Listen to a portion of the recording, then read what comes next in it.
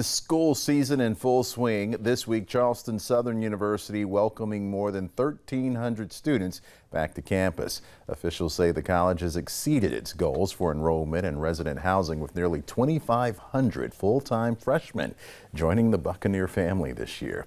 Due to that increase in students wanting to live on campus, students are also being housed in a nearby hotel. In campus life, I'm looking forward to new experience, interaction, most importantly, opportunity to help prepare and success for my future. Last year, Charleston Southern had the largest incoming class than any other school within the South Carolina Independent Colleges and University system.